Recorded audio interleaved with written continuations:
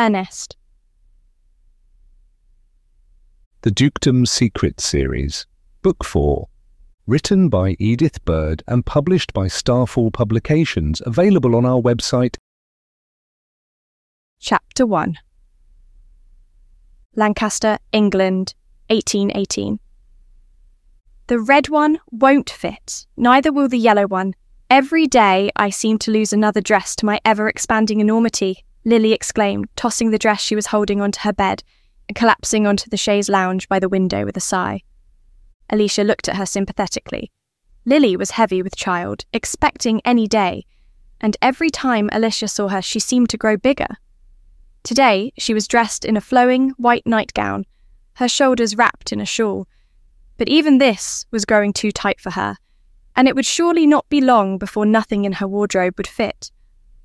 "Can't your maid do something about it?" Alicia said, and Lily rolled her eyes. "Helen couldn't let out a dress. She can barely darn a pair of stockings, bless her. No, I'll have to send for something to wear. The modiste, perhaps she'll come and measure me. I've got nothing to wear for the tea party on Monday. Imagine that, the hostess without a thing to wear. I can hardly sit with the county ladies in my nightgown, can I?" she exclaimed, sighing again, and raising her arms above her head with a look of despair on her face. The two friends were taking shab tea in Lily's private sitting room. It was a pleasant room, comfortably furnished, overlooking the parkland of Burnley Abbey, the imposing edifice of which was visible beyond the trees across the garden. Lily and Maximilian had lived in a house belonging to a great-uncle of Maximilian since their marriage. It had been a gift from the Duke and Duchess, and Alicia was a frequent visitor.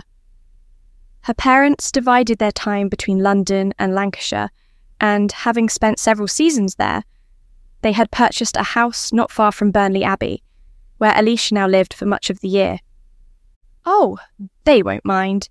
Just stay sitting down and wrap yourself in a shawl. They'll not know the difference," Alicia replied, even as Lily looked at her aghast.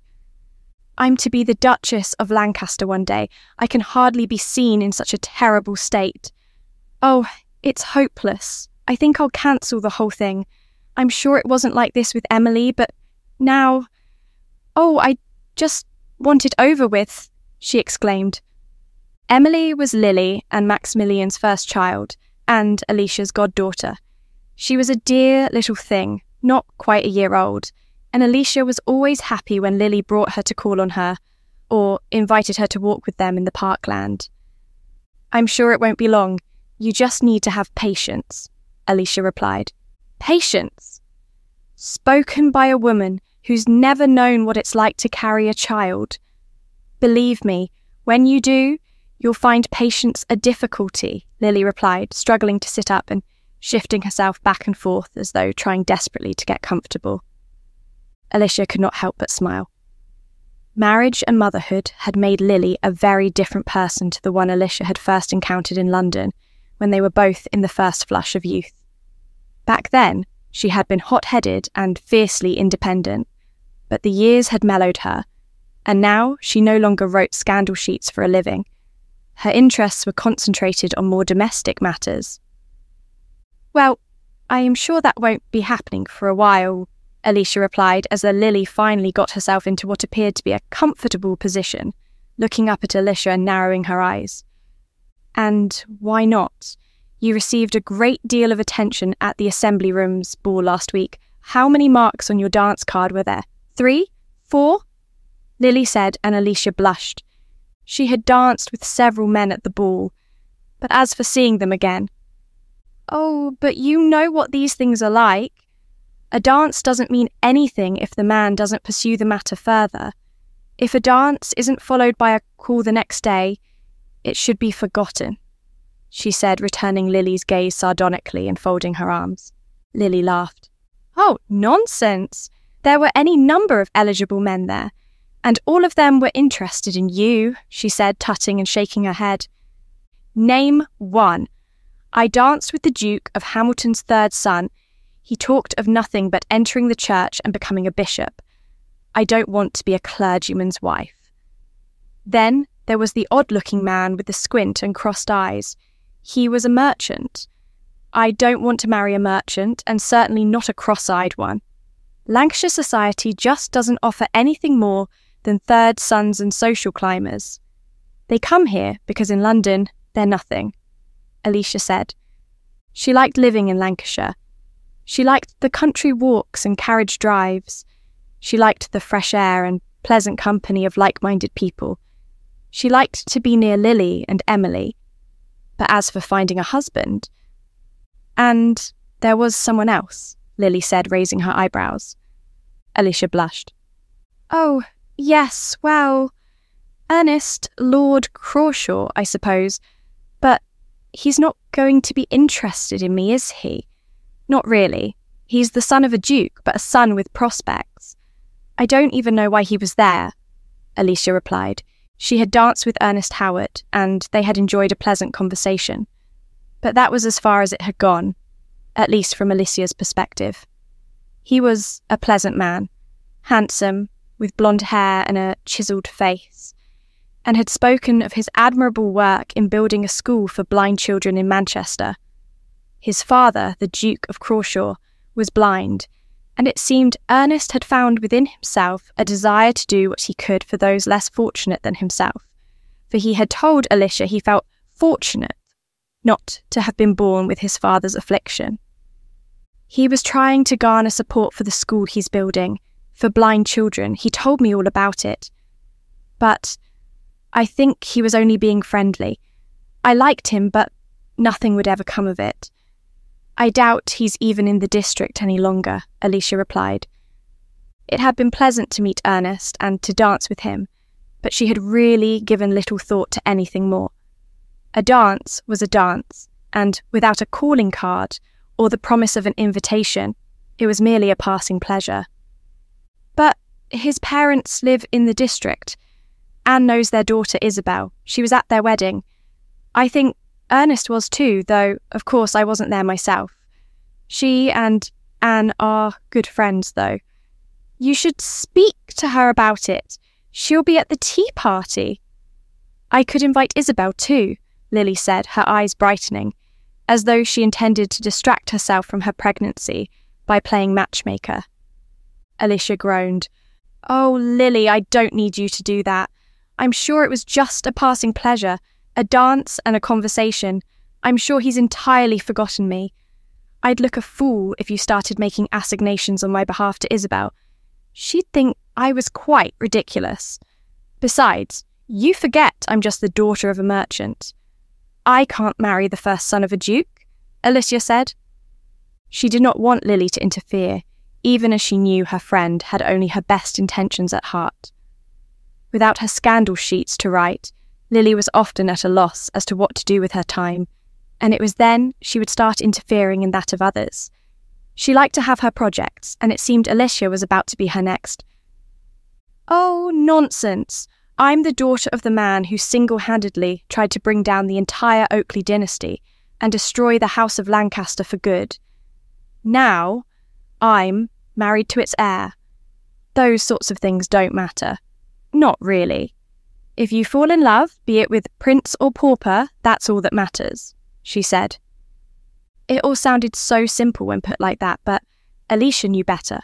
Marriage was governed by convention, and whilst her own father would never dream of forcing her hand, he had made it clear he expected her to make a suitable match soon.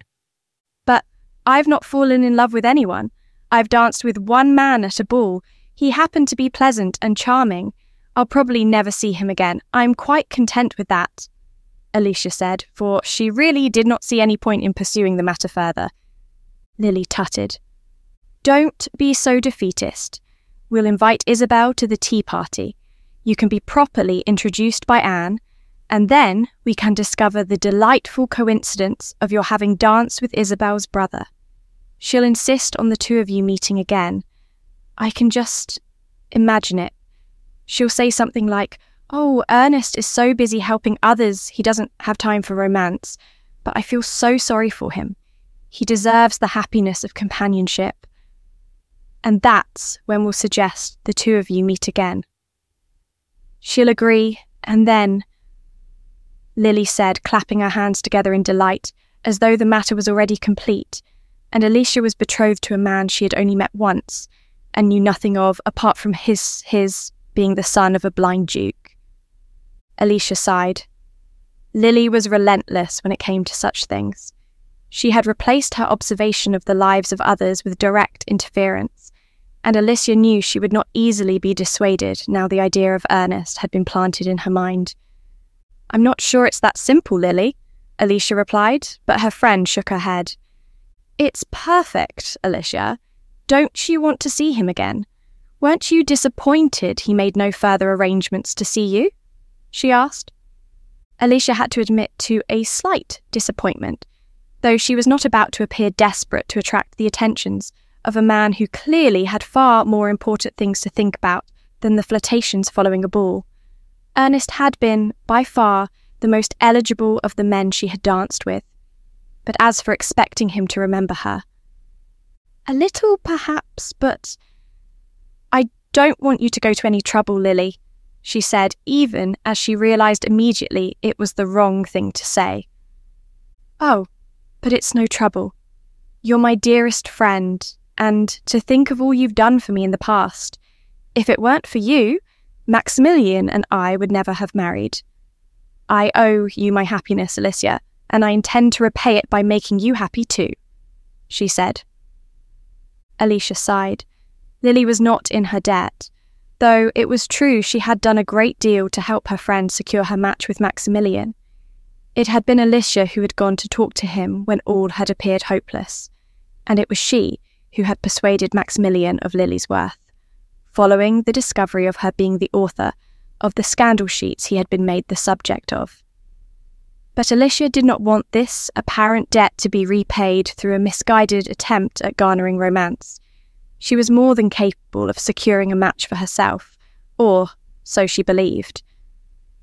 "There's really no need," Alicia said, but her words fell on deaf ears, deafened further by the arrival of a screaming Emily, held in the arms of her nanny. "Oh, here she is, my darling child. Look, Emily, your godmother's here." "Thank you, Nanny," Lily said, holding out her arms to the infant, who now ceased her crying and looked up at Alicia as Lily cradled her to her bosom. "Isn't she beautiful?" Alicia said, kneeling next to the chaise lounge and placing her finger gently on Emily's lips as she smiled down at her. "And soon to have a brother or sister. Maximilian wants a boy, but I'd be quite happy with girls. 12 girls," she said, laughing as Alicia shook her head. "I thought you hated being with child," she said, but Lily shook her head. "Oh, but it's all worth it when you see them. Their smiling faces, the joy they bring. I couldn't imagine life without her. I do hope you and Ernest," Lily began, but Alicia interrupted her. "I don't think it'll happen, Lily. You're very kind, but I'm sure I'll meet someone in my own time, at the right time. I'm in no hurry. And think about you and Maximilian. It was hardly expected, was it? You didn't go out of your way to court his affections." "Quite the opposite, in fact," she said. Lily and Maximilian's romance was entirely unexpected. Lily had come to Lancaster in the hope of ruining Maximilian's father, yet, on discovering the truth about him, she had fallen in love with Maximilian, and the rest was history. Love was so often unexpected, it came about under the strangest of circumstances, and Alicia was content to trust the same would be the case for her too, given time. "No, I suppose not. But I just want you to be happy, Alicia. You can't live as a spinster forever, can you?" Lily said. Alicia shook her head. She knew Lily would not let the matter drop, and if she wanted to invite Isabel to the tea party, so be it. Alicia would smile and converse, she would be pleasant, and when the subject of Ernest was broached, she would speak of how much she had enjoyed their dance together. But as for pushing herself forward and making herself out to be interested in marriage, that was another thing entirely. There were names for the sort of women who sought to further their own position through marriage, and Alicia did not want to gain such a reputation. "No, but I can live as one a little longer, I think," she said as Emily started crying again. The nanny had been standing patiently in the corner of the room, and now she stepped forward to take the screaming infant in hand. "I'll bring her back later, my lady," the nanny said, and she took Emily from the room, the child's crying echoing along the corridor as Lily struggled to her feet and crossed to the window. "Wait until the tea party, Alicia. You'll meet Isabel then and be properly introduced. You never know what might happen. I'm sure Ernest hasn't forgotten you. He'll be thinking of you at this very moment. How could he not? You're beautiful, Alicia, and you'll make him the perfect match," she said. Alicia smiled. Lily could be exasperating at times, but she was a good and loyal friend, and Alicia knew she had her best interests at heart. "It's very kind of you to say so, Lily," she replied, even as she felt certain nothing would come of her friend's well-meaning interferences. Chapter 2. "I don't know why she's asked me. I suppose it's Anne's doing, taking sympathy on me, but I don't really want to go. I won't know anyone, apart from Anne, and these society events can be so dull," Isabel Howard said, sighing as she looked at herself in the mirror above the fireplace in the drawing room at Leamington Grange. Her brother Ernest laughed. His sister had been complaining about the tea party hosted by Lady Oakley all morning, and it seemed she was trying desperately to find an excuse not to go. "You might enjoy it. She's quite a character, isn't she?" "Lady Oakley, I mean," Ernest replied. He took little interest in societal affairs, but had attended the wedding of Lord Maximilian to Lily Edge, and had heard rumours of her past colourful life. She had been the writer of scandal sheets in London, and her words had brought down many a fine and apparently respectable family. "Oh, yes, all that business. I don't think it's very nice, though Anne tells me she's quite the reformed character. She's heavily with child. I'm surprised she's playing hostess in such a state. Women usually hide themselves away." "Oh, I can't wear this. I'm going to change," Isabel exclaimed, and before Ernest could reply, she had rushed out of the drawing room in a fit of panic. He smiled and shook his head, wondering why a woman as pretty and outgoing as his sister should be worried about a mere tea party.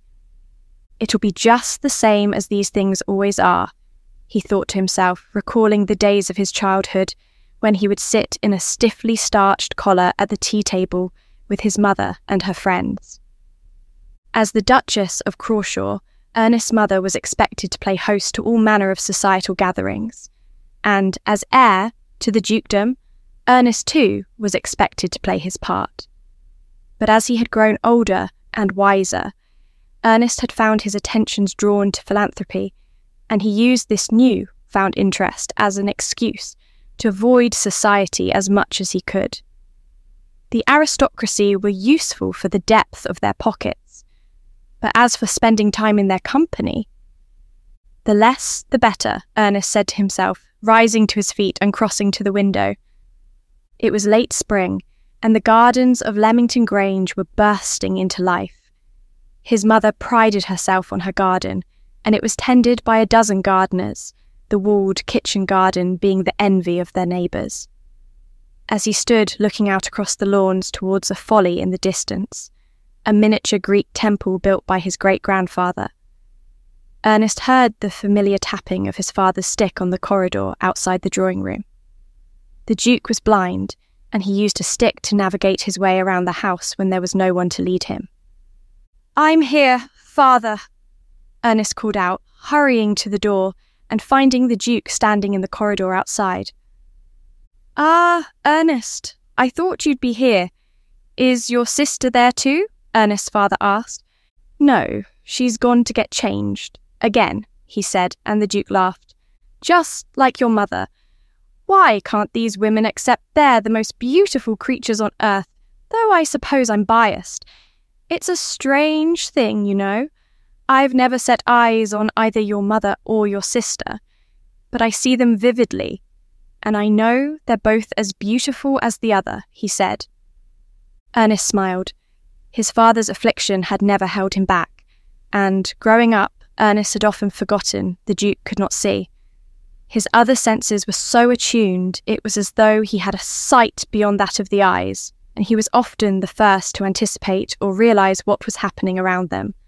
A distant sound or a scent. When Leamington Grange had suffered a fire in the dining room, it was the Duke who had smelled it first, alerting the servants and saving the house from certain catastrophe. But it was not only the physical senses with which he was endowed, and his perceptions often went far beyond those of others. And she did look beautiful, father, but she's worried about making the right impression. You know how she is, Ernest said. He loved his sister dearly, but he wished she would have more confidence in herself.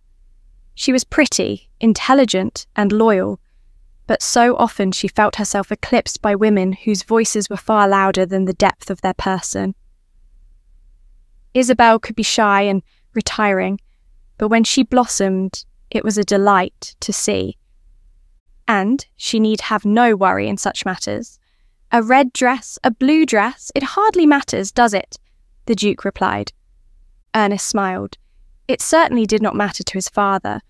He could see neither red nor blue. But to Isabel, appearances were important, and Ernest knew she would worry incessantly until the tea party was over. Footsteps now sounded in the corridor, and the door opened, revealing Isabel in a peacock blue dress. She looked at Ernest hesitantly. "Is it all right?" she asked. "You look beautiful, my dear," the Duke said, and Isabel blushed. "Oh, father, you're so kind." "I don't think I do, but if you say so," she said, glancing at Ernest, who smiled. "Father's right, Isabel. You look a picture. It's a lovely dress. Weren't you wearing it at the Assembly Rooms ball the other evening?" he asked. At these words, Isabel's eyes grew wide with fear. "Oh, heavens, I was. They'll all see. They'll think I've got no other dresses but this one. I'll have to change," she exclaimed. But Ernest shook his head and folded his arms. "No, Isabel, you'll wear that one. It looks perfectly fine to me. You look perfectly fine. More so, you look beautiful," Ernest said. He was not about to allow his sister to think less of herself in the eyes of the ton. There was no reason for her to change her dress. No one would notice, and if they did, they should be ashamed of themselves. Isabel sighed. "Oh, I wish I didn't worry so much about everything. I just think about what they'll think," she said, looking suddenly forlorn. "Well, don't think about it. Anyway, you've not got time to change again. It's nearly 2:00. Hadn't you better be going?" Ernest asked, glancing at the clock on the mantelpiece. Isabel shrieked, clutching her hands to her face. "Oh, I'll be late. But won't you come with me, Ernest? I'd feel so much better if you did," she said, her expression becoming imploring. Ernest laughed. "What? And sit around with a group of gossiping aristocratic women for the afternoon? I don't think so. Besides, I've not been invited and I've got work to do," he replied, shaking his head. "Most of them are unmarried, I think. Just Lily and Anne, they're the wives. The rest are spinsters," Isabel said, as though this would somehow persuade Ernest to accompany her. Ernest made a face. He certainly had no desire to accompany his sister on such an excursion. He had no intention of courting spinsters. The very thought of it horrified him. Ernest had given little thought to marriage. He enjoyed the company of women when it suited him, but always on his own terms, and he was not about to be the object of their interest over tea and scones. "I don't care what they are. I'm staying here. Now, you'd better go, or you'll be late," he said, and Isabel laughed. "Very well. Send me into the lion's den all alone. What do you think of that, father? He's hardly my knight in shining armour, is he?"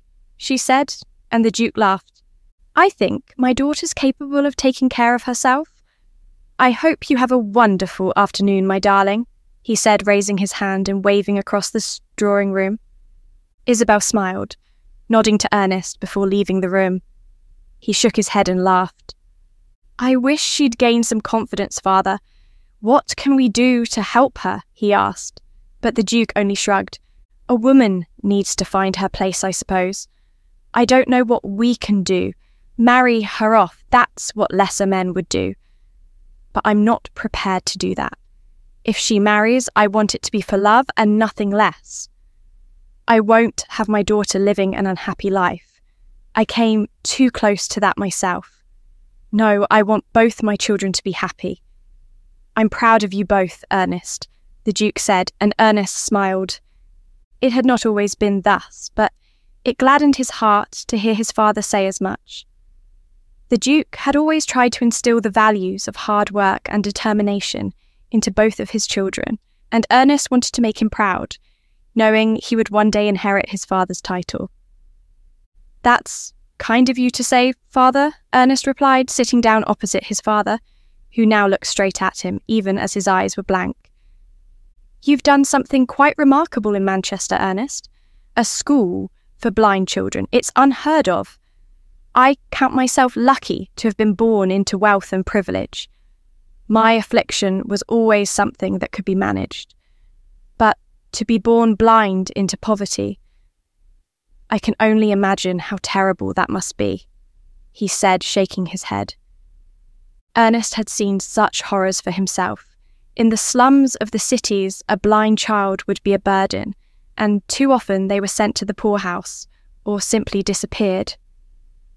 Ernest had wanted to do something about it, and the idea of a school with nurses and helpers, a place where blind children could live together and be educated, had been the solution.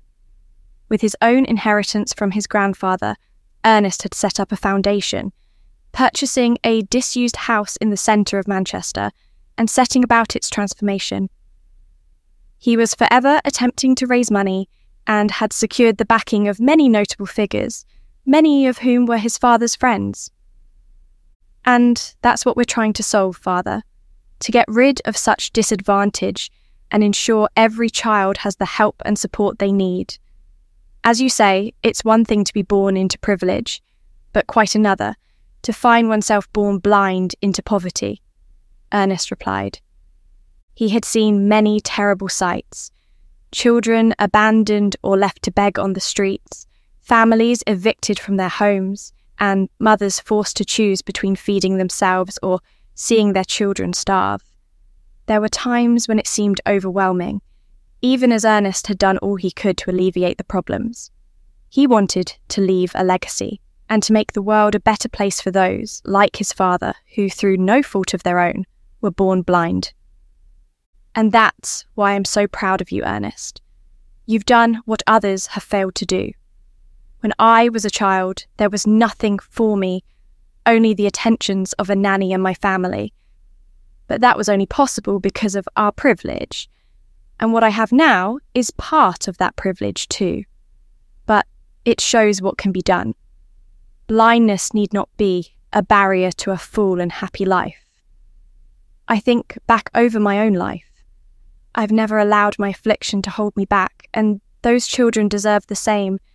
It's the work I should have done myself, but I'm proud to think of my son doing it in my place, he said. Ernest smiled. He was doing what he was doing because of his father. Had the Duke been able to see, Ernest might not have given a second thought to the plight of the blind. But his childhood had been marked by the knowledge his father was different. There were those who had spoken cruelly, openly, and behind his back, mocking the Duke, and Ernest too. But Ernest's father had always taught him to turn the other cheek and see the prejudices of others as a fault in themselves and not in the ones they ridiculed. I just hope we can make a difference to the lives of the children, Father. It's such a monumental task, but little by little, perhaps things will change, and blindness need not be such a heavy burden for a child to bear, Ernest replied. His father nodded. Your mother and I are immensely proud of you, Ernest, but I shouldn't keep you from whatever the tasks you have before you. Did you enjoy the ball at the assembly rooms the other night? The Duke asked, rising to his feet and taking up his stick. Ernest had given little thought to the ball, though he had been glad to secure several new backers for the school. Yes, it was a pleasant enough evening. I danced with one or two young ladies. They were nice enough. There was one in particular. Oh, what was her name? Alicia, yes. That's right. Alicia Saunders. Her father's a wine merchant, I think. We danced a waltz together. It was very pleasant, Ernest said, thinking back to his encounter with the merchant's daughter. She had been fascinated to learn more about the school, and Ernest had told her all about his plans for its future. Will you see her again? The Duke asked, tapping his stick across the drawing floor as he walked towards the door. Thank you for watching. Before we continue into the story, do us a favour. Like this video and hit the subscribe button because it helps very much with YouTube's algorithm. Thank you again. Now back to our story. Ernest shook his head. He did not think Alicia would have any interest in him. Not in anything more than a social manner at least. Theirs had been a pleasant exchange, but as for anything more, I doubt it. I don't even know if she resides permanently in the county. But she was very pleasant. I think Isabel knows her vaguely. She's somehow connected to Anne and William. But then, isn't someone connected in aristocratic circles? Ernest said, laughing as his father reached the door. The Duke turned and raised his eyebrows. That's very true. Well, I'm going to find your mother. She's probably in the garden? Is it still raining? These spring showers can fall without warning, Ernest's father said. Ernest glanced out of the window. He could see his mother in the rose garden, directing the pruning of a large trailing specimen, clinging to one of the walls. The rain did not perturb her, and he smiled, watching as she gave orders like the captain of a ship. She's out there. I can see her from here, but she's in the middle of what looks like a delicate operation, father, he said, and the Duke laughed. Never come between a woman and her roses, not a woman like your mother, anyway. Perhaps I'll just have a glass of brandy in my study, he said, and wishing Ernest a good day, he left the drawing room. Ernest smiled, still watching his mother out of the window. She, like his father, was a remarkable character, and Ernest hoped he possessed, in himself, just a little of them both, even as he was now making his own way in the world. I suppose I should do some work, he thought to himself. But his father's words about the ball had caused him to think back to the evening he had shared with his sister, and as he set about his work, he was surprised to find himself recalling his encounter with Alicia Saunders fondly, and with the hope he might see her again. I don't know why she'll hardly be interested in you, he told himself, shaking his head as he took up his quill to write another letter beginning money. Chapter 3. Now, Alicia, you'll sit here next to me, then we'll put Anne here. Yes, and Isabel can sit next to her. That way, it won't be obvious we're trying to bring the two of you together in conversation. You and Anne can swap once you're in the throes of establishing a connection. We'll put Florence Digby here. She has a funny obsession with being close to the door. It's some anxiety she has, and next to her, yes, Caroline Pickering, Lily said, counting the chairs, as maids and footmen scurried back and forth preparing the tea table. Alicia had arrived early at Lily's instruction, and the two women had spent the last hour discussing how the subject of Ernest would be broached. Alicia had resigned herself to Lily's intentions, even as she felt certain they would come to nothing, even as Lily was convinced she had found the perfect way to play matchmaker. They were to take tea in the salon, looking out across the gardens. It was a beautiful day, and the doors onto the terrace were open, the sweet scent of the late spring blooms wafting into the room on the warm breeze. Caroline Pickering, she's the daughter of... Alicia began, and Lily finished her sentence. The Viscount Pickering, he is a widower and dotes on Caroline. She gets anything she wants, and she wants a great deal. She's Florence's friend, really, but I thought I should invite her. One doesn't want to make anyone jealous, after all, Lily said, adjusting the teacups on the table so the handles all faced precisely the same way. Is anyone else coming? Alicia ventured, though the current list was formidable enough. Amongst the invitees were the starring names of the county daughters of dukes and viscounts, the wife of a baron, and Lily herself. Alicia felt somewhat out of place, being merely Miss Alicia Saunders. the Marchioness of Ripon, Susie Hurrell. She's a sweet creature, her husband's ancient. I thought it would be nice to include her. I think she spends most of her time playing bridge with his elderly sisters. But we'll make sure she has a jolly time today. I just hope they don't think badly of me. I can hardly fit into this dress, despite what the Medice did to it. I'm getting bigger by the moment. Do you think we've got enough food? Lily asked, glancing at the table where a mountainous plate of scones had just been deposited by one of the footmen. Alicia smiled and shook her head. I don't think there's any danger of that, Lily, she replied. Anne was the first to arrive, having been instructed to do so by Lily, and was able to reassure their host she looked perfectly turned out in her flowing purple dress and shawl.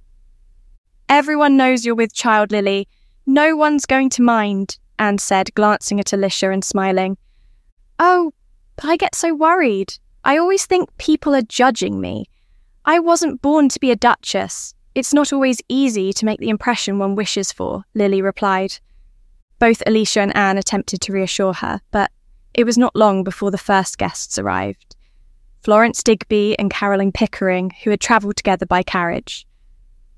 What about a beautiful salon? It must be the finest in the county, Florence exclaimed, gazing around her in awe.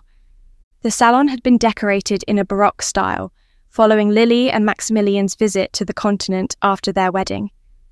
The decor was heavy on winged cherubs in gold, and the ceiling had been painted to depict the breaking of the dawn, with pink-tinged clouds greeting the sun. It was not to everyone's taste, certainly not Alicia's, but no one would dare say so, of course. I designed it myself, Lily said, greeting the two women with a kiss. Florence Digby was a large, rotund woman, bigger than Lily, though unmarried and thus not with child. She had a red, beaming face and was dressed in blue, with a fascinator adding height to her already substantial frame. Caroline Pickering was her total opposite, a thin woman with a high brown and ringleted hair, drawn back into a bun. She was wearing a white dress with a lace neckline and pearl earrings to match her necklace. There was an air of slight disdain about her, though she was friendly enough. It's very kind of you to invite us, Lady Oakley, and what a pleasure to come to the house of Burnley Abbey. You've certainly made it your own, she said, glancing around her with a less than approving gaze. It was all plain fabrics and peeling wallpaper when we arrived. I said to Maximilian, I simply must redesign it, she said, inviting the two women to sit down at the tea table. Next to arrive was the Marchioness of Ripon. She was a pretty creature, very timid-looking, and dressed in red. She smiled at them each in turn as Lily introduced her. It's a real pleasure to be here. I don't often attend such occasions. My husband's quite ill, you see. I don't like to leave his side, but bless him, he insisted I did. Margaret, his sister, is sitting with him. I say, what a beautiful room this is, she said, gazing around her at the ornate cherubs protruding from the ceiling. We're just waiting for Isabel now, Lily said, taking her place at the head of the table, the others arranged in the seating plan they had earlier decided on. Isabel Howard. She's Ernest Howard's sister, isn't she? Florence said, as a footman stepped forward to pour the tea. Alicia shifted slightly in her chair, her view blocked by the mountain of scones on the plate in front of her. It seemed Ernest was well known in county circles, though she herself had only heard of him in passing before the ball at the assembly rooms. That's right, the daughter of the Duke of Crawshaw, the blind Duke, Lily said, and the others nodded. I'm amazed he's still unmarried. They say he's quite the handsomest of men, the Marchioness said, taking a sip of tea. Isabel's a good friend of mine. Her brother's certainly an eligible man. The heir to the Dukedom, a man of charity and philanthropy, not to mention good looks, Anne said. Alicia blushed. She felt certain Lily was about to say something about her dancing with Ernest at the ball, but to her relief, Isabel herself was now announced, entering the room with an apologetic exclamation. I am so sorry for being late. I rather underestimated the time it would take. Then there was a herd of sheep on the road up to the estate, The farmer just wouldn't move them. It was quite an awkward situation. "But I'm here now," she said as Lily rose to greet her. "Isabel, how nice to see you. We were just discussing your brother," Lily said, glancing at Alicia, who turned an even deeper shade of red. "Oh, don't flatter him, even when he's not here. I'm sure he's the talk of every salon in the county," Lily said, sitting down at the table with a sigh. More tea was brought, and plates of cakes and scones were handed between the women, each of them demolishing more than their fair share. It was a feast, but Alicia remained quiet, hoping Lily would forget the matter she had so enthusiastically spoken of. "When's the child due, Lily? It must be soon," Carolyn said. "Not soon enough. It should come any day, but it seems to delight in making me wait," Lily replied, shaking her head. "I long for a child," Susie said, looking suddenly very sad. Her husband, the Marquis, had been a widower and already had his son and heir. Alicia felt sorry for Susie, even as she herself did not share such a sentiment or desire. "You're always welcome to come here and spend time with my little one. Emily's a delight," Lily said, though, judging by the expression on Susie's face, Alicia did not think it was quite the right thing to say. Talk now turned to charitable endeavours. It seemed all of the women had some cause or other close to their heart, and once again, Alicia felt somewhat inadequate in comparison. "It was my mother who got me involved. We just couldn't bear the thought of it. What an abhorrence. These are human beings, snatched from their homelands and taken thousands of miles across the Atlantic to work as slaves. We simply had to do something. It should be abolished at once," Florence said. She was heavily involved in a campaign to end slavery, and she and her mother were constantly petitioning the great and the good for the matter to be debated in Parliament. The Marchioness did good works amongst fallen women in Lancaster, whilst Anne has thrown herself into helping widowers without means to send their sons to good schools. Only Caroline Pickering seemed without a cause, and when questioned by Lily, she turned the matter towards Isabel. "But, of course, none of us can compete with Isabel, or, should I say her brother," she said, taking a sip of tea and looking pointedly at Isabel, who blushed. "I can't take any of the credit, though I do help my brother with one or two small tasks by way of contribution. No, it's entirely his doing, the school for the blind children in Manchester. And he hopes to open another one soon, too," she said. The other women nodded approvingly, and Lily glanced at Alicia, who shifted awkwardly in her chair and turned her attentions to the remnants of the tea table. "I think it's admirable. It's just what the aristocracy should be doing. I used to think my family were merely the idle rich, but when I see the things my father-in-law does to help others, and the things Maximilian and William do too. They're philanthropists. They're always trying to help others," Lily said, and Isabel nodded. "You're right. Privilege should mean duty. My brother sees that. It wasn't always the case, of course, but he's grown into a fine man. We're so proud of him," Isabel said, smiling, as she helped herself to another scone. Alicia's heart was beating fast. She knew Lily was poised to speak, and decided to preempt her, knowing the matter would be revealed one way or another. "He told me a great deal about it when we danced together at the Assembly Rooms ball," she blurted out, and Isabel looked at her in surprise. "Oh, did he? I'm sure he did. It's all he ever talks about, really. He's so taken up by it all. It was all his idea, you see," she said. Alicia was unsure of what to say next.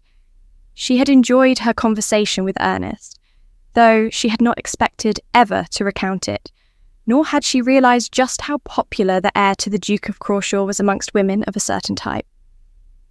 Caroline Pickering raised her eyebrows.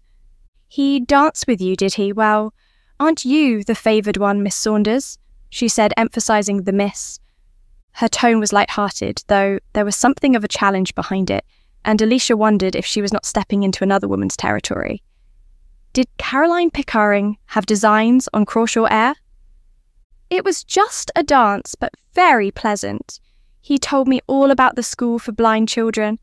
I was very impressed. I'm going to ask my father to make a subscription, she said, and Isabel clapped her hands together in delight. Oh, are you really? He'll be delighted about that. He works so hard, but it's always an uphill struggle to raise the money. You should come and call on us at Leamington Grange, Alicia. I'm sure my brother would like to meet you again, she said. Alicia blushed, knowing just what Lily was thinking. Her plan had worked perfectly, even as Alicia had expected it to fail spectacularly, and it seemed she now had an open invitation to meet the man she had thought would not remember her at all. I wouldn't want to impose on you, Alicia replied. She'd be delighted, wouldn't you, Alicia? Lily said. Caroline looked thunderous, even as she forced herself to smile, and Alicia knew she had said entirely the wrong thing in making her association with Ernest known. And we'd be delighted. Perhaps your father could come too. I'm sure he'd like to hear more about where his investment is going. It's good to note the merchant classes share our philanthropic principles, Isabel said. Alicia smiled. She knew Isabel was not being purposefully insulting, even as her words reminded Alicia of her lowly status compared to the others. But as the conversation turned to other topics, and even as Caroline Pickering continued to look angrily across the table at her, Alicia could not help but feel a certain delight in the prospect of seeing Ernest again. She had not expected the invitation to come so easily, nor had she wished to appear as though she was forcing the matter. But Isabel had been insistent, and when the tea party came to an end, she reiterated her invitation. It's been a pleasure to meet you, Alicia said as the women wished one another goodbye, and Isabel leaned in to kiss her on the cheek. You must come to our garden party on Friday, and bring your father and mother too. My father gives a garden party at the start of the season. You'd be very welcome. We'll all be there, she said, looking hopefully at Alicia, who knew she could not refuse such kindness, even as she felt awkward in accepting. That's very kind of you, she said, and Isabel smiled. I'm so glad to hear it. I'll send the details to Lily.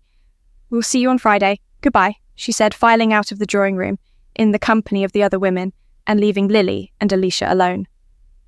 There, what did I tell you? Lily exclaimed, clapping her hands together in delight. Alicia smiled. She had not meant for it to happen like that, but it seemed fate had intervened and she was destined to meet with Ernest again.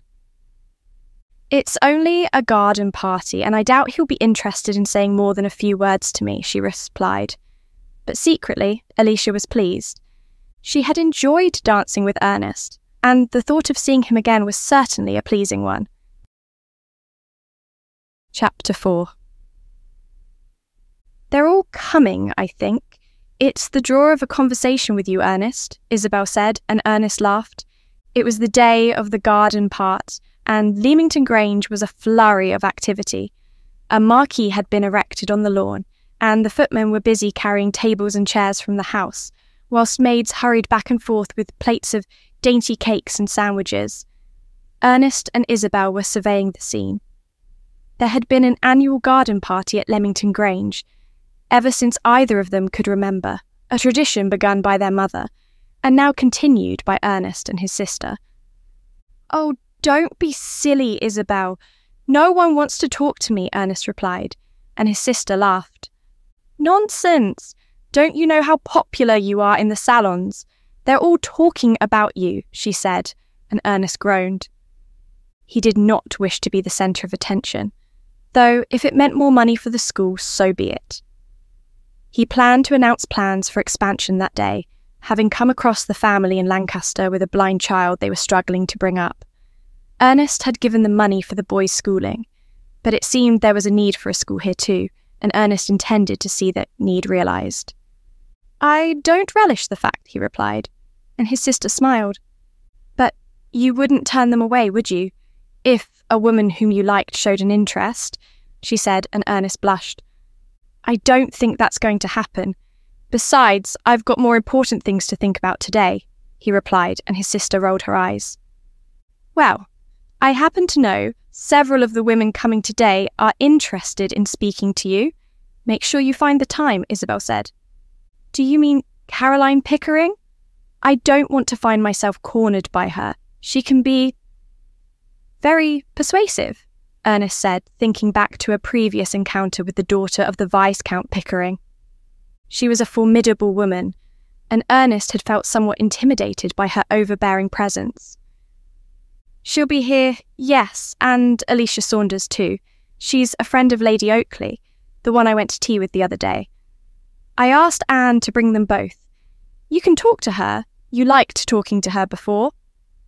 She was full of praise for you, Isabel said, raising her eyebrows and smiling. Ernest made a face. He did not like it when his sister played at matchmaking, even as he could not help but feel just a little intrigued as to the thought of meeting Alicia again. She had been in his thoughts, and he had mulled their conversation over in his mind several times since the night of the Assembly Rooms ball. Well, I'm flattered, I'm sure. I only told her the facts. But look, Father and Mother are here now, Ernest said, pointing to the terrace, where the Duchess was leading the Duke by the arm. Oh, I'd better go and change. I don't like this dress, Isabel said, but Ernest caught her arm. You don't need to change, Isabel. You're fine as you are. It won't be long until the guests arrive, and I need you to talk to the dull ones, he said. His sister laughed, but she remained at his side, and now their parents came to join them. I can smell a dozen different flowers. The garden must be blooming by now, and isn't it nice to feel the sun on one's face? The Duke said as Isabel slipped her arm into his. Come, Father, let's raid the tea table before the plague of locusts arrive. I asked the cook to prepare those delicious tartlets you like so much, she said, leading the Duke towards the marquee. Ernest was left alone with his mother, Grace. The Duchess smiled at him. I must say, it's nice to come to the garden and not have to organise anything myself. You and Isabel have done a marvellous job, Ernest.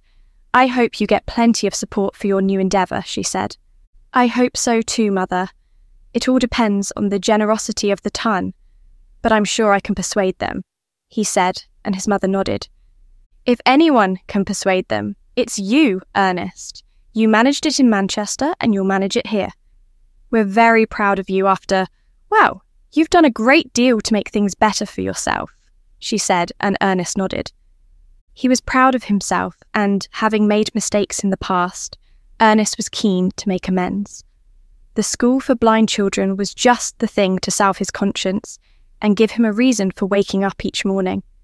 His mind was focused on the project at hand, and Ernest was determined to do all he could to realise it. Coming back to Lancashire had been just the right decision. A new start and new opportunities. Thank you, Mother. I was touched when Father told me he was proud of me. That meant a great deal, and I'm so very grateful to you both. I really am, Ernest said. His mother smiled and slipped her hand into his. I know it hasn't always been easy for you, Ernest. Growing up, your father's affliction wasn't understood, and other people were cruel. But you've done so much to take away the stigma of blindness, particularly in children. It's admirable, she said, just as voices on the terrace announced the arrival of the first guests.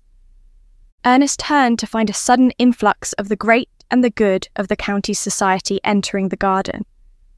There was much delighted exclamation at the sight of the flower beds in bloom and the abundant tea tables. Drinks were soon being circulated, and the ton settled into doing what they did best, having the same conversations as they had done at the previous social gathering and the one before that. Opinions were exchanged, actions were debated, and news, or rather gossip, was shared. Ernest flitted from group to group, thanking them for coming and wishing them a pleasant afternoon. It's really very good of you to invite us, Ernest. I must speak to your father before the end of the afternoon. I've got a proposal for him. Dull business for the House of Lords, but it's got to be done. I want to make a donation, though, Ralph Oakley, the Duke of Lancaster, said, catching Ernest's arm as he passed. That would be very kind of you, Your Grace. And might you consider sitting on the board of governors for the school I hope to establish here in Lancashire? Your patronage would make a considerable difference, I'm sure, Ernest said. The Duke smiled. I'd be delighted, and I'm sure either William or Maximilian would be willing to do so too, he said. Ernest thanked him, glancing over the Duke's shoulder and catching the eye of the woman he had danced with at the Assembly Rooms ball. She was a pretty creature, with blonde hair hanging down to her shoulders in ringlets, and a rosy-cheeked face with dark brown eyes. She was wearing a peacock blue dress and looked extremely attractive standing next to Lily, Maximilian's wife, and the Duchess of Lancaster, Miriam Oakley. Oh, that's very kind of you, Your Grace, Ernest stammered, distracted for a moment by Alicia's smile. He excused himself, hurrying across the garden to where his sister was directing the servants to bring out the next round of refreshments. I think it's going very well so far. I do love garden parties. In the sunshine, at least, Isabel said. Ernest smiled, glancing back over his shoulder to where Alicia now had her back turned to him, in conversation with Lily and Maximilian. Oh, yes, it's going very well, isn't it? He said, and his sister smiled. Have you spoken to her yet? She asked, and Ernest shook his head. No, I've been too busy, he replied, and Isabel rolled her eyes. Oh, just do it, Ernest. You don't need anyone's permission, and certainly not Caroline's, if that's who you're worried about, she said. Ernest had not yet spoken to the Viscount's daughter either, though he knew he would have no choice but to do so before the afternoon was over. She had arrived with a grand entrance on her father's arm, wearing a long, flowing yellow dress and carrying a large parasol in hand. Ernest had no desire to speak to her, even as he knew she had the power to see his project for a school in Lancaster come to completion. Her father was amongst the richest men in England and had already done much to sponsor the school in Manchester. Speaking to her would be unavoidable, even as he now walked behind the marquee to avoid her. Asterisk, asterisk, asterisk. I saw you looking at him, Alicia, and he looked at you too, Lily said, raising her eyebrows as Lily blushed. He was just being friendly. A smile doesn't mean a courtship, she said, and Lily sighed.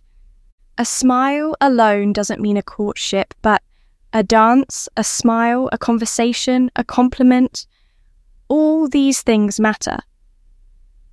It's the little things that lead to the large things. Don't you think so? She said. They had stepped away from the rest of the Oakley family and were talking quietly by the entrance to the marquee. Alicia had enjoyed the afternoon, even as she had found Lily's constant agitations over Ernest somewhat trying. It seemed Lily was determined to make a match, and with Isabel having provided the perfect social setting, there would be little choice for Alicia but to allow herself to be carried along by the possibility of a further introduction to Ernest. I suppose so, but he's busy. He's going to announce something, Isabel said, something about a new school in Lancaster. That's why we're here, isn't it? Alicia said. Her father had agreed to make a substantial donation to the project, as had Maximilian, William, and the Duke of Lancaster. It seemed the plight of the blind children had touched the hearts of many, and there was a genuine desire to see the project established. Oh, yes, but that won't take long. Why don't you get us both a glass of punch? I'll go and look for him, Lily said, and before Alicia could protest, Lily had hurried off in search of Ernest. Alicia sighed. There could be no persuading Lily. Once she had an idea in her mind, she was like a horse chomping at the bit. Alicia made her way into the marquee. It was open at both ends and attended by several footmen. 2 glasses of punch, please, Alicia said, and the footman poured out the 2 glasses with a ladle from an enormous punch bowl on a table decorated with flowers. The refreshments had been delicious, all manner of dainty cakes, sandwiches and morsels. Alicia thanked the footman, but instead of making her way back out to where the guests were congregated, she made for the open back door of the marquee, hoping for a few moments' respite from Lily's attentions. She did not resent her friend for her efforts, but she was simply not interested in pursuing a man who clearly had more important things to think about than courting a vague acquaintance like her. Why would he be interested? She thought to herself, shaking her head. But as she emerged from the marquee, her thoughts distracted by her frustrations at Lily, she collided head-on with a figure coming the other way. The glasses of punch flew into the air, covering the man with the sweet-smelling liquid, as Alicia let out a cry. "Oh, I'm so sorry," Alicia exclaimed, realising to her horror who it was she had just covered in punch. Ernest smiled, stepping back, his shirt and cravat now stained red. He looked down at himself and laughed. "Well, I suppose it's better to be turned red this way than stabbed. I'm sorry, Miss Saunders, it was my fault. I didn't see you, I was thinking about... well, something else. You're not similarly covered, are you?" he asked, and Alicia shook her head. The punch had gone forward, and the soaking was entirely his. She blushed with embarrassment, feeling terrible for what she had done, even as she could see he was treating the whole thing with amusement. "No, but look at your shirt. It's completely ruined. I'm so sorry." "I was daydreaming, and..." she said, blushing as much at the object of her daydreams as her encounter with that object. "There's no harm done. I can slip inside and change my shirt. It'll give me an excuse to get away. I don't really like these sorts of things. That's why I'm hiding back here, I suppose. I detest talking to people. I mean, not that I detest talking to you, but," he said, looking suddenly embarrassed. "I understand. I often feel out of place at these sorts of gatherings. Everyone's got a title but me," she said, revealing her insecurities to him. He looked at her sympathetically and shook his head. "There's really no need to feel like that, Miss Saunders, though some of the people here can be terrible snobs. But one has to tolerate them." "I need their money," he said, raising his eyebrows, and Alicia laughed. "I'm sure you can be very persuasive, my lord. I asked my father to give a donation, and he was more than happy to do so. I believe a lot of people are doing so. It's an admirable cause," she said, and Ernest smiled. "It's good of you to say so, Miss Saunders. Not everyone understands it, of course. They question the point of educating children who can't see. They ask what possible contribution they can make, but the answer's clear. An educated child, whether blind or not, can make a difference. My father's living proof of that. He is my inspiration, you see. I'm doing what I'm doing because of him," he said. Alicia could not help but admire Ernest in turn. He was an inspiration, and Alicia felt a sudden and strong desire to do something to help, even as it seemed the Duke did not recall the two of them having danced at the Assembly Rooms ball. At this thought, she felt something of a disappointment, even as the Duke could not possibly be expected to remember everyone he had met or danced with. But as their conversation continued, the two of them hidden behind the marquee, Alicia could not help but be caught up in the pleasantness of his company, and while she felt embarrassed at having covered him in punch, she wondered if there was not something providential in this unexpected encounter. Chapter 5. Ernest was glad to have escaped the attentions of the other guests, and whilst his shirt was stained red with punch, he could not help but feel glad to have made the acquaintance of the woman in whose company he now found himself. She was a vivacious delight, and the more they talked, the more he found himself attracted to her, even as he knew he still had duties to perform that afternoon. "It's very good of your father to promise a donation. He's in the wine trade, isn't he?" "A merchant?" Ernest said, and Alicia nodded. "That's right. He started with nothing but his wits, and now he's one of the most successful wine importers in the country. He supplies the Duke of Lancaster, amongst others," Alicia replied. Ernest nodded. He knew it would not be the aristocracy who would fund his plans for the expansion of the schools. Old money was rapidly being replaced by new, and the inheritance of a title was no guarantee of wealth. Ernest knew titled men without a penny to their name, and commoners whose wealth extended far beyond the wildest dreams of most aristocrats. If men like Alicia's father could be persuaded as to the merits of the schools, then their future was guaranteed. "He's done well for himself. I admire that. Too many of my kind rest on their laurels. They spend money but don't know how to make it. I'm forever having to think of ways to make money. The school in Manchester doesn't run itself. We rely entirely on charitable donations, and the school in Lancaster will be the same. I hope I'm not boring you, am I? Ernest said, suddenly fearing he had spoken of nothing else but his own projects for the past few minutes, but Alicia shook her head. She seemed entirely enamoured by what he was saying and repeated her desire to help. I feel quite useless at times. What does a woman like me do? I'm not an aristocrat, I'm not invited to every salon in the county, but nor do I have any need for gainful employment. I want to do something. I want to help, and I can't think of a better cause than yours, she said. Ernest smiled. He was glad to hear it, and he felt certain he could find any number of things for her to help him with. Ernest was good at the business side of things. He could raise money, manage projects, and ensure the schools were run as he wished.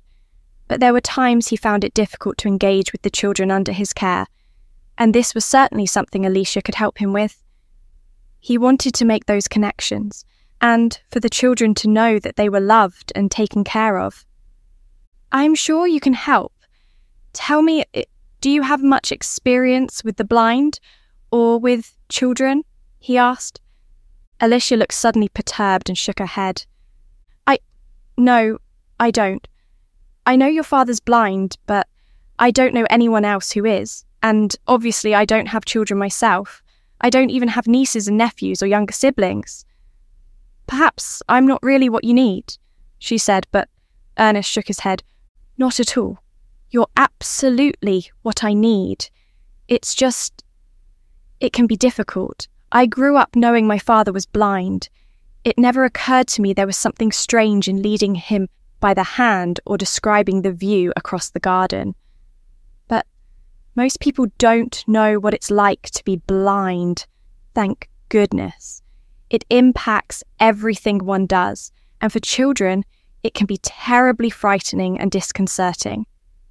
A blind child can think themselves entirely alone in the world, but in a school like mine, they find a place of belonging. They realise they're not alone, and that's a wonderful gift, Ernest said. Alicia smiled at him, and he hoped he had not put her off the idea of helping him in his work. She was a delightful creature, and he felt certain she would be a wonderful asset to the project of building a school for blind children in Lancaster. I think it's inspiring, and if you'll allow the possibility of my making a few mistakes along the way, I'd be delighted to help you, Alicia said. Ernest smiled at her. I won't even mind if you spill punch over me again, Miss Saunders, he said, and Alicia blushed. I'll try not to, she replied, as Ernest realised how long they had been talking. He would have been missed by now, and his shirt was still stained and in need of a change. But he was finding it hard to tear himself away, even as a sudden thought now occurred to him. Forgive me for my ignorance, but we've shared a dance, haven't we? Please tell me I'm not imagining it, he said, for he would have felt a terrible fool had he been wrong. But to his relief, Alicia nodded. That's right. At the Assembly Rooms ball. I didn't like to mention it in case... Well, I'm glad you remembered, she said. Ernest felt embarrassed. He did remember, and the memory was a pleasant one. It had been the last dance, and Alicia had been standing by the punch bowl when Ernest had approached her. Might I have this dance? He had asked, and he remembered her pretty peacock blue dress and matching fascinator. She had gladly accepted, but when the waltz had come to an end, they had gone their separate ways, and Ernest had presumed she had forgotten him. But it seemed Alicia, too, had remembered that brief encounter, and now fate had brought them together once again.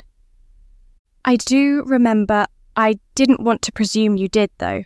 I'm sure you've danced with any number of men since then. I mean, I'm sorry, I didn't mean... Ernest stammered, realising what he had just said, even as Alicia smiled. Not many, but one does, I suppose.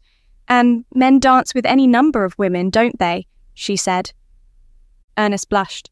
Yes, I suppose they do, but most are far less memorable, he said, for he remembered everything about the dance they had shared. The depth of her gaze, the smile on her face, the poise and precision of her movements. But you remembered the dance we shared, she asked, and Ernest nodded. I do, and I'm glad you do too. I'm sorry we lost touch, or rather, I'm sorry I made no attempt to keep in touch. I should have offered to call on you, or it's just, I get so caught up in my work, you see. It consumes me at times. I don't think about anything else, Ernest admitted. He had often neglected aspects of his personal life for the good of that greater cause he saw as his vocation, friendships, his own interests, romance. All came second to his desire to help others, particularly the blind children he cared about so much. Alicia looked at him sympathetically. I understand, and I didn't expect anything further of you that evening. We danced, it was very pleasant, and we parted company amicably. I thought about you, though. In the days to come, I mean, she said, and Ernest smiled. I thought about you too, and I'm very glad to make your acquaintance again, Ernest replied, smiling at Alicia, who blushed and averted her gaze. He was about to say something else, to tell her she looked very pretty, and to suggest he might call on her, when a shrill voice, that of Lady Caroline, came from the open door of the marquee behind. Oh, there you are, Ernest. I've been looking for you everywhere, so has my father. Aren't you coming to make the announcement? Oh, Alicia, you're here too. What's happened to your shirt, Ernest? Caroline asked, glancing at the stains and raising her eyebrows. Ernest blushed, even as Alicia answered the question. It was just an accident, Caroline. I wasn't looking where I was going. We bumped into one another, Alicia said, and Ernest nodded. He did not like the way Caroline pried into his business, even as he knew he had no choice but to be gracious towards her. Upsetting her would upset her father, and if her father was upset, the funding for the school would be withdrawn. Ernest could not afford to lose such valuable support, even as he knew it came at a price. That's right. I'd better go and change before I make the announcement, Ernest said, glancing at Alicia, who blushed. I'll come with you. I'll tell them you're ready to make the announcement, Caroline said, and before Ernest could protest, she had marched off in the direction of the house, beckoning him to follow her. Glancing back at Alicia, he felt terribly embarrassed, but had no choice but to follow Caroline, even as he wished he could remain at her side. He had enjoyed their conversation and wished it could be prolonged, but duty called, and the guests were waiting for the announcement. Caroline, Ernest called out, and she turned, fixing him with a questioning look. Yes. Is something wrong? She asked, and Ernest sighed. No, nothing's wrong. I'm just not sure. Well, the announcement, he said, for he was not entirely sure what to say, other than explaining his plans. Ernest was not a good public speaker. He preferred to work quietly and diligently behind the scenes rather than pushing himself forward into the centre of attention. Oh, you'll be quite all right, Ernest. You don't need to say a great deal. Just explain the project. Mention my father, and I'm sure others will follow suit. You'll have all the donations you need. Don't worry, I'll be there too, Caroline said, and Ernest nodded. That was his fear. She had already ingratiated herself in any number of ways, making out to be an essential asset to the project, one Ernest could not do without. To upset her now would jeopardise his plans, even as Ernest would rather see Alicia as his assistant. Yes, well, Ernest began, but Caroline interrupted him. Hurry and get changed.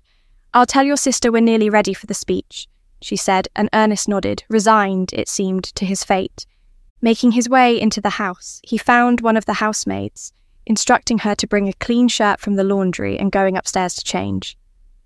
As he came to the landing, he was surprised to see his sisters leaving her bedroom, and he looked at her questioningly as she turned. Oh, Ernest, I was just powdering my nose. I wanted to get away from Caroline Pickering. She's insufferable, she said, and Ernest smiled. You're right, she is. I've just met her outside. She was looking for you. But we've no choice but to be gracious towards her, Ernest replied. His sister sighed. You might not have a choice, she said, but Ernest raised his eyebrows. Any offence she takes could be used as an excuse to interfere with her father's support, he said, and Isabel shook her head. You know what she wants, don't you? She said, and Ernest grimaced. He knew just what she wanted, to have the title of Duchess of Crawshaw. Caroline's father had made no secret of the ambitions he harboured for his daughter, even as Ernest had no intention of making them come true. If he was to marry, he would not marry her. But the threat of blackmail hung over him, and Ernest knew the Viscount Pickering could be very persuasive if he chose to be. Oh, but you don't think he would go that far, do you? Ernest asked, and his sister shrugged her shoulders. I don't know, but you need to be careful, Ernest. You've seen what she's like, the way she takes over, she said, and Ernest sighed. I was just talking to Alicia Saunders. She's quite something, he said as his sister now looked down at his shirt. What happened to you? She asked, and Ernest now explained how he had encountered Alicia at the back of the marquee, the two of them bumping into one another before sharing a pleasant conversation. I think she's a delight, and she wants to help our cause too. She's keen to be involved, and I want her to be. Her father's a rich man, but that's not the only reason. I'd rather she be involved than Caroline Pickering, he said, lowering his voice. I agree, but will Mr. Saunders give quite so much money? You'd better go and change your shirt. They'll be expecting you outside, Isabel said, and Ernest nodded, thanking his sister, before hurrying to his bedroom, where the maid had laid out a freshly pressed shirt. As he changed, Ernest thought back to his encounter with Alicia. He hoped he would see her again before the end of the garden party, and wondered how best to approach the possibility of her assisting with the opening of the school in Lancaster. I can't offend Caroline, but I'd much rather it be Alicia who assisted me, Ernest thought to himself, as now he made his way back downstairs and out into the garden. The crowds were milling about expectantly, and the last of the refreshments had been demolished. A small platform had been erected beneath the shady branches of a tall oak tree, and, as Ernest approached, the shrill voice of Caroline called out to him. Do you need any assistance, Ernest? She asked. They did not know one another well, but Caroline always referred to Ernest by his Christian name, and never with deference to his title. With a sigh, he turned, finding her hurrying towards him. I'm just going to make the announcement now, he said, and she nodded. Very good. Don't forget to emphasise the need for donations. We need as many people as possible to contribute. Some more than others, she said, glancing to where the Duke of Lancaster was in conversation with his son Maximilian.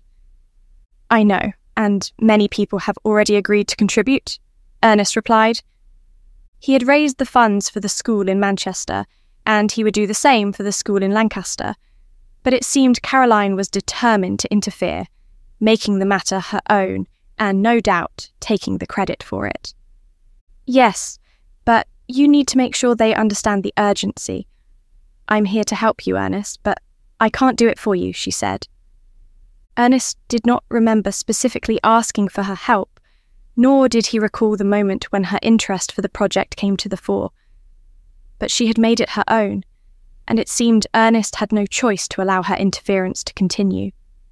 The Viscount's donations matched those of all the other donors put together, and it seemed to Ernest there was a determination to buy his affections through charitable donation, thus serving the interests of Caroline Pickering too. Ernest was not blind to this, even as he felt trapped by the facts. I'd better go and make the announcement, he said, and she nodded. Then come back and talk to me. We've got a great deal to discuss, she said, smiling at him flirtatiously. Chapter 6. Alicia had been watching this scene play out from a distance. She felt confused as to Ernest's interest in Caroline Pickering, and her interest in him. Her conversation with Ernest had been a pleasant one, after the embarrassment of the spilled punch had been forgotten, but the arrival of Caroline had changed things. It had seemed to Alicia as though Ernest was enthralled to the Viscount's daughter. He had done just what she had told him, and now they were deep in conversation by the small podium on which Ernest was about to give his speech. It's been a delightful afternoon, hasn't it? "Where did you go?" Lily said as Alicia came to stand next to where her friend was sitting beneath a parasol, fanning herself in the heat. "Oh, I ran into Ernest. Quite literally, I spilled punch all over his shirt. It was terribly embarrassing, but then we were talking," Alicia said, thinking back fondly to the conversation she had shared, and still feeling surprised as to his recollection of the dance they had shared. Lily looked up at him and smiled. "You see," she said, and Alicia rolled her eyes. "I don't see anything, apart from Caroline Pickering, of course," Alicia said, glancing over to where the Viscount's daughter was hustling Ernest towards the stage. Lily's eyes narrowed and she nodded. "Yes, she always gets what she wants, doesn't she?" she said. "Well, I don't know what she wants or what he wants. He remembered our dance, but he was very pleasant. But then she appeared, and it was as though she was jealous. I'd offered to help with the school. I'd like to help with the school, but I don't think she's going to let me," Alicia said, feeling suddenly sad at the thought of rejection. Caroline Pickering was a snake in the grass. She had been polite enough, but behind her facade, Alicia had seen a jealous look in her eyes.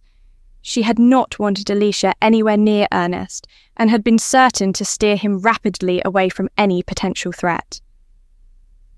Alicia had seen the same look at Lily's tea party, and she felt certain Caroline Pickering could make herself a formidable opponent if she chose to be. "Oh, nonsense! What business is it of hers? If the Duke's son wants your help, so be it. You've offered it, he can choose to accept it," Lily said, waving her hand dismissively. But Alicia was not convinced. "I don't know. I like him, but I'd be stepping on another woman's feet.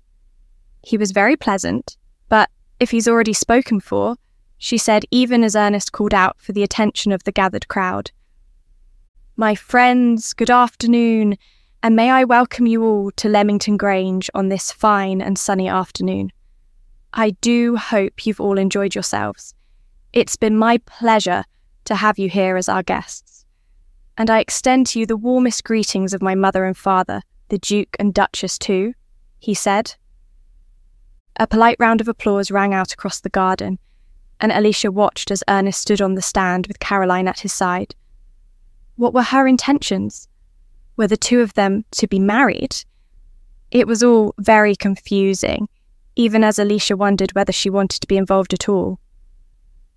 It could be very complicated, she thought to herself, sighing as Ernest continued. "In welcoming you here this afternoon, I'm afraid to say I had an ulterior motive, though I'm sure you've all realised what it is," he said, and a murmur of laughter rippled through the crowd. "We certainly knew that," Lily said, glancing at Maximilian, who smiled. "A worthy cause," he replied. "But, my friends, this ulterior motive seeks to bring hope to those who so often feel hopeless, those without their sight, and not just those whose sight fails them in later years, but those poor, unfortunate souls, born without the gift we each take for granted. As a child, I grew up knowing my father was different. He was blind, he is blind, and only rank and privilege have allowed him to live a full and satisfying life. Too many blind children are left behind, and I want to change that. My school for blind children in Manchester is already seeing remarkable results, and I want to extend that opportunity here, to Lancaster," Ernest continued. Another round of polite applause rang out, and heads were nodded in agreement and support. "An excellent idea," Ralph, the Duke of Lancaster, said, and others expressed similar sentiments. "With that in mind, I have already identified a building and made preliminary inquiries as to the feasibility of establishing a school there. The first signs are promising, and I feel certain, with your help, we can make the dream of a school here, in Lancaster for blind children, a reality," Ernest concluded. He was about to step down from the platform when, to his surprise and that of the crowd, Caroline Pickering stopped him. "I want to say a few words in support of Ernest," she said, and Alicia watched as Ernest drew a sharp intake of breath and forced a smile onto his face. "That's very kind of you, Caroline," he replied as the Viscount's daughter addressed the crowd. The establishment of these hospitals wouldn't be possible without the generous support of my father, the Viscount Pickering. We'd like to thank him on behalf of all the children under our care and urge those of you with the means to help to do so. A few guineas might not seem a lot to those of us with plenty, but it can mean the difference between a life of poverty and a life of productivity for the children we take care of, she said. Alicia glanced at Lily, who rolled her eyes. If we were on the continent, she'd expect to be canonised. Look at her showing off. It's quite distasteful, Lily said, tutting, as Caroline's words were met with polite applause. She beamed, turning to Ernest, who looked thoroughly embarrassed. Well, I'll happily contribute, but Ernest's speech was enough to make me do so, the Duke of Lancaster said, and it seemed Caroline's words had served only to annoy rather than encourage. The philanthropy of the Viscount Pickering was well known.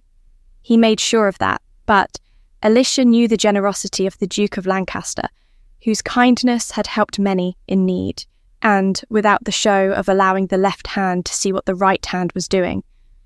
I think it's admirable, Lily said as the garden party continued. I offered to help, but I don't think Caroline would let me, Alicia said, feeling disappointed. She needed something to do. Her parents were back and forth between London and Bath, and despite being in the midst of the season, Alicia felt directionless. She lacked a purpose, or so she felt, and was not content with the purpose assigned to so many other young ladies of her privilege. Tea parties, soirees, picnics and balls were all very well, but they gave little by way of purpose. Alicia wanted to feel useful, and the prospect of working for Ernest's cause had presented that possibility, only for it to be seemingly snatched away by the jealousies of Caroline Pickering. Oh, nonsense! Since when did she dictate what you can and can't do? If you want to help Ernest, and if he wants you to help, so be it. You should do so, Alicia, Lily said. Alicia sighed. She was not possessed of her friend's outgoing nature.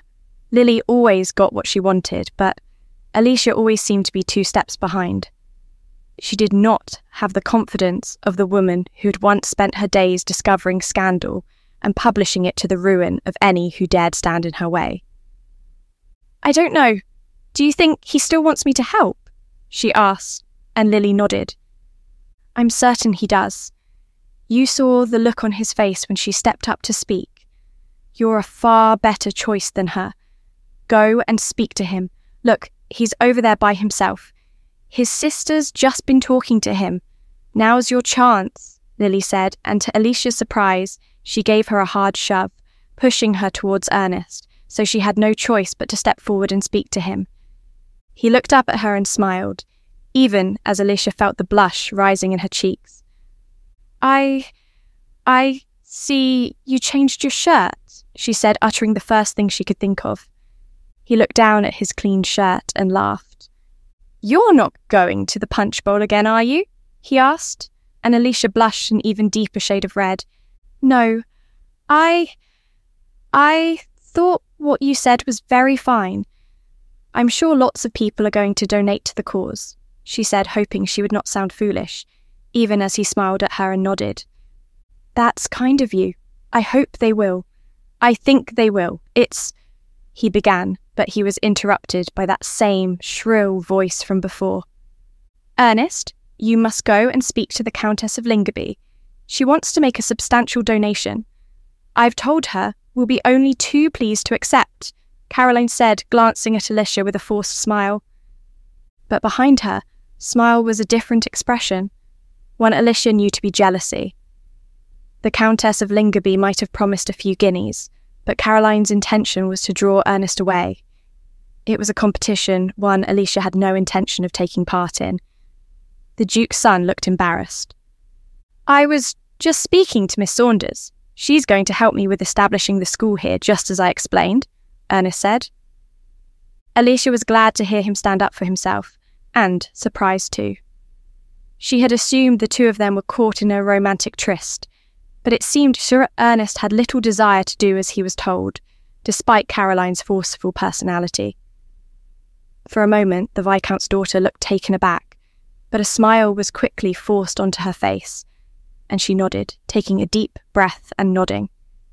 "Yes, I'm sure we'll be delighted to have her assistance," she said, and Ernest nodded.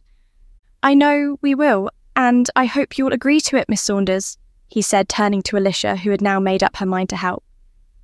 Lily would not have been cowed by Caroline, and neither would she. "I will, thank you. I can think of no better cause to lend my support to," she said. But at that moment, Caroline began to sob. It was all theatrics, of course, but she made a great show of emotion, causing Ernest to look at her with concern. "Oh, Ernest, when I think of those poor children, it brings me to tears. I don't know how you and Miss Saunders can keep from weeping. Blindness, it's terrible," she exclaimed, holding out her arms so as to force Ernest to comfort her. Alicia rolled her eyes. Caroline was being ridiculous. Her concern for the blind children was secondary to her intentions for Ernest. He was the reason for her weeping charity, and it was becoming ever clearer what her intentions were. "It's quite terrible to think of it," Alicia said, glancing at Ernest, who had his arms awkwardly around Caroline, who was now clinging to him with tears rolling down her cheeks. "Oh, yes, Miss Saunders. You're quite right. It's just terrible. How grateful we are to you for coming to our aid," Caroline said, once again emphasising her connection to Ernest, who was looking thoroughly uncomfortable. "Here, Caroline, take my handkerchief," he said, pulling away from her embrace, and offering her his handkerchief, which she took with a look of the utmost gratitude. "I'm sorry, but one can't help but be moved to tears over the plight of those poor children. We're so fortunate in you, Ernest, and with Miss Saunders' help, I'm sure it won't be long before the school opens and we welcome the first children through its doors. Think of what we can do," she exclaimed, the tears now replaced with a beaming smile. But in her performance, Alicia knew Caroline had intended a message to be conveyed. She had wanted Alicia to know her intentions towards Ernest, and that she was capable of manipulating him to do her will, leaving Alicia wondering if he would be strong enough to resist her. "I'm sure we can achieve a great deal," Alicia said, and Caroline nodded, reaching out and taking Alicia's hand in hers. "I know we'll be the best of friends, Alicia. I just know it. We've got so much in common," she said, glancing at Ernest, who smiled. "I'm glad you both agree," he said, even as it seemed he was less keen on the proposed match than he was forced to state.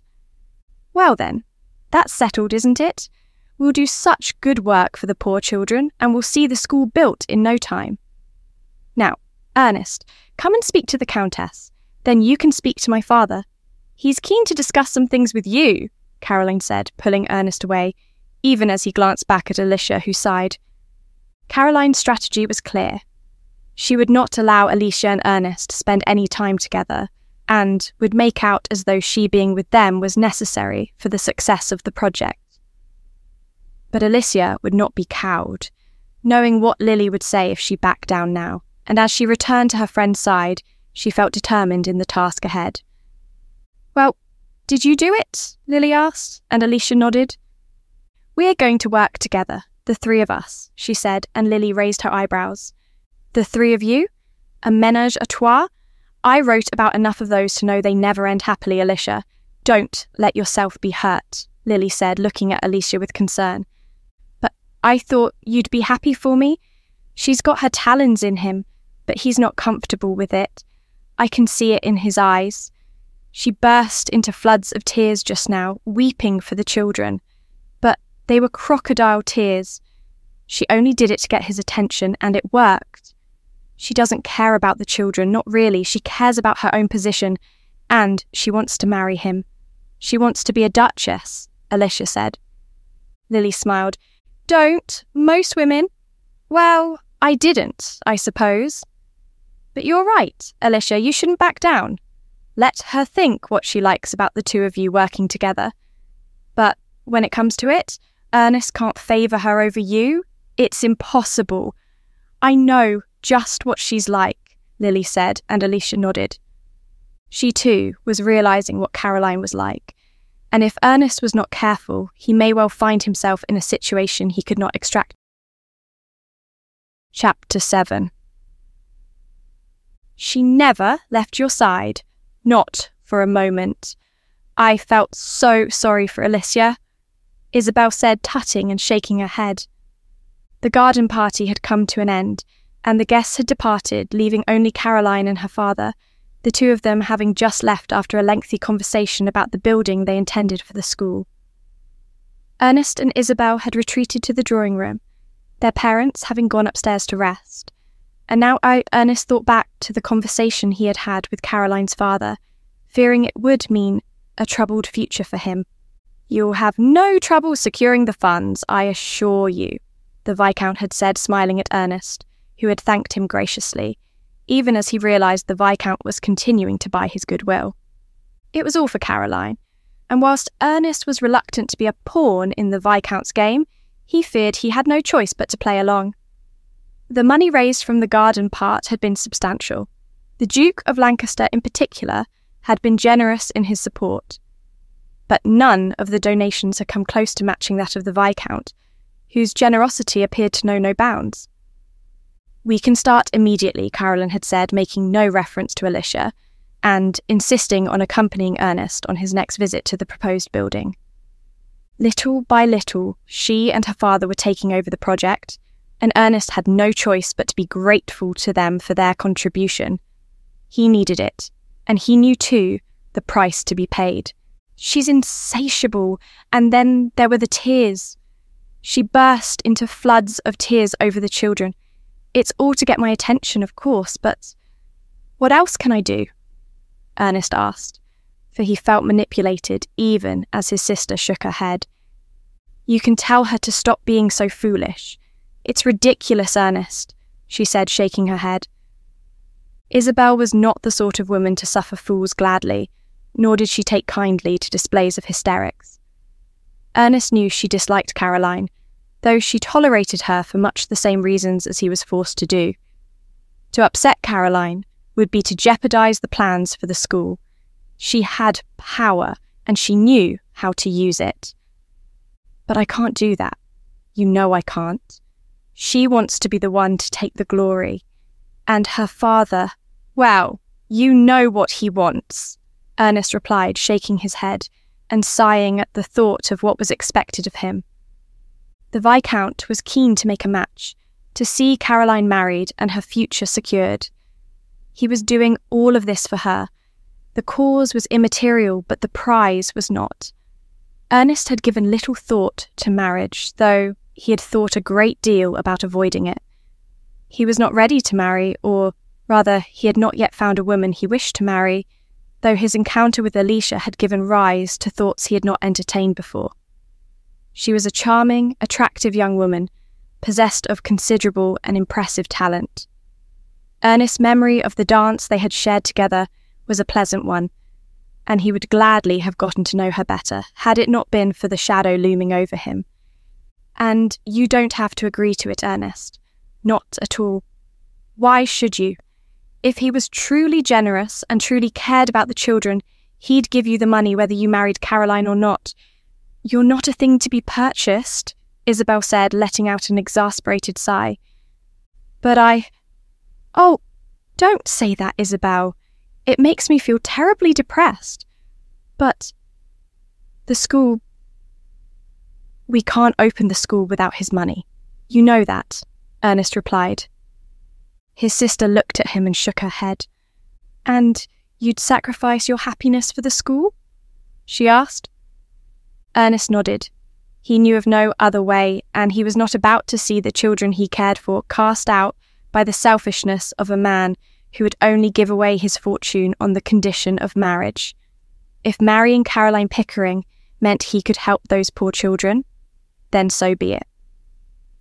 "Haven't I already made enough mistakes? Isn't this the moment to atone for them?"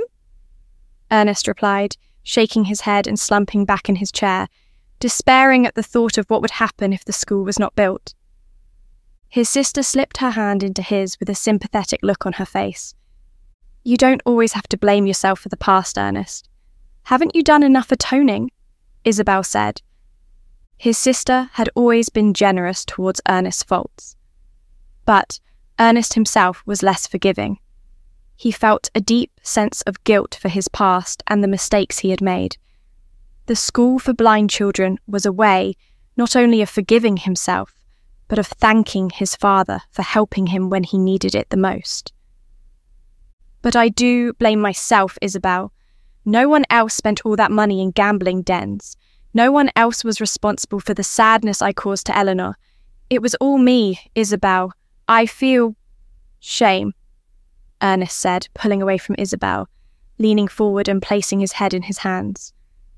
That shame was absolute, and not a day went by when Ernest did not think of the terrible things he had done when his life had been at its lowest. It had all started innocuously enough, the pleasure of the card table at his club. But little by little, Ernest's habits had grown darker, and ever greater sums of money had exchanged hands. He had swapped the convivial atmosphere of his gentleman's club for salubrious dens of vice, where fortunes were won and lost and reputations built or destroyed.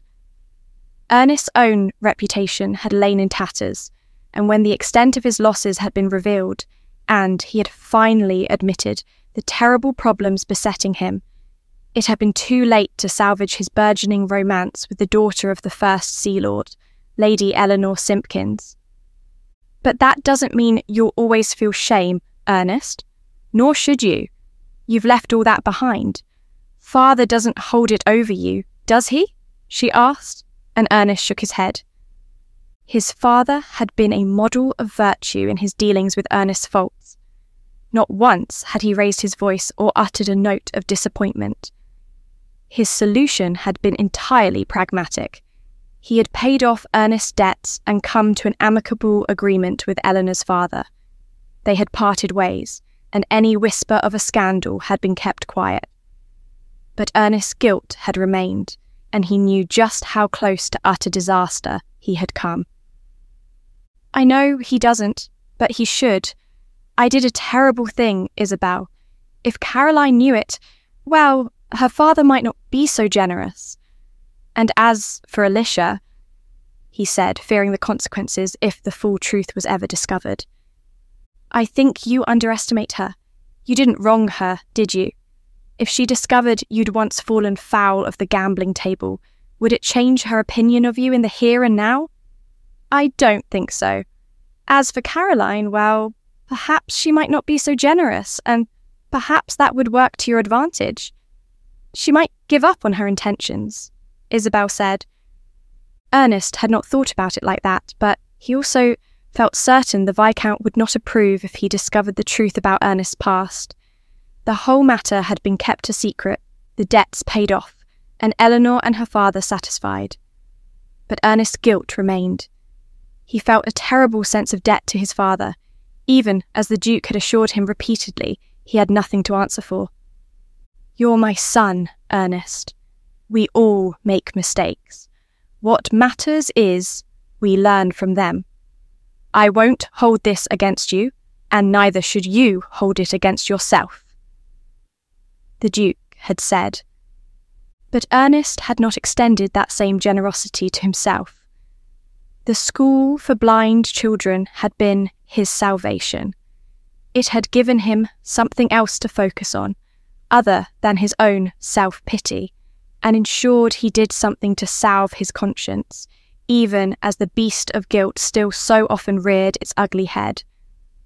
The truth was, Ernest had not forgiven himself, and in his darker moments, he could still believe in the possibility of returning to his previous vices.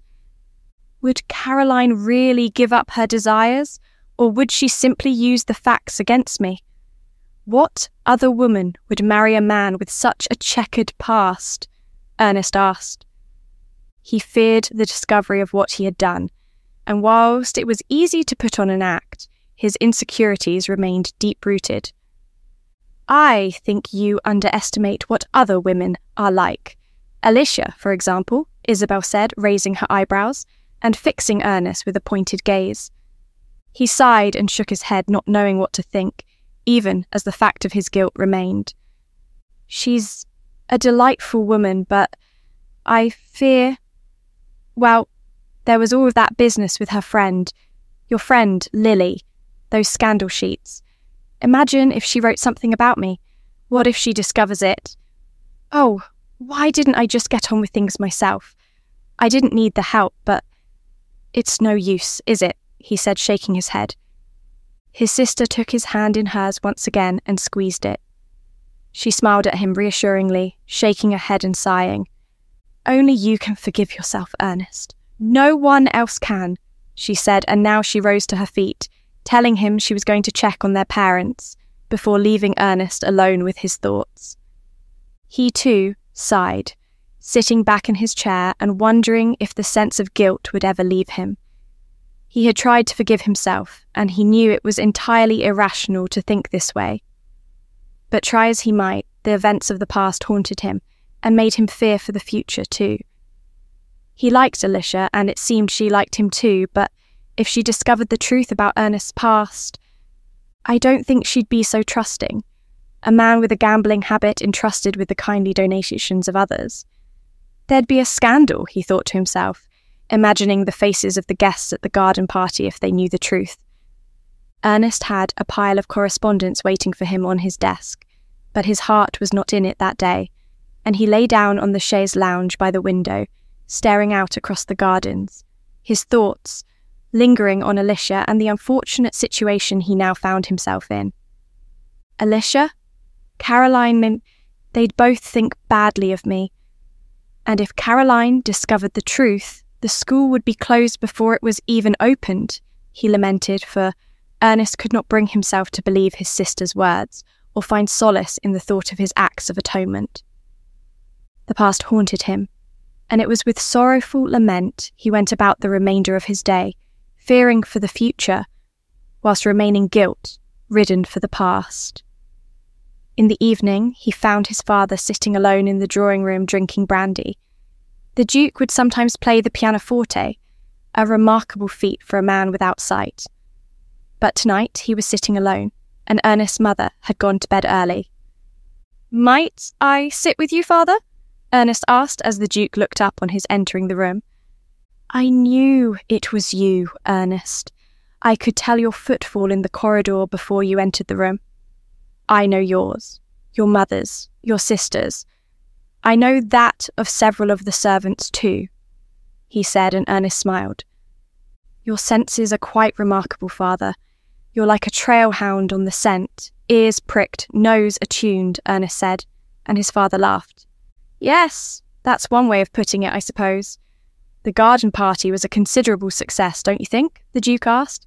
"It was, father, yes.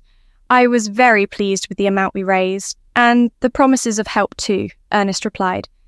He had been pleased, but it was his own thoughts now unsettling him, and, whilst the subject of his past was taboo, Ernest wanted to share his fears with his father. "You've done well, Ernest," the Duke said. Ernest was glad his father could not see the worried expression on his face. "Father, do you ever think about me?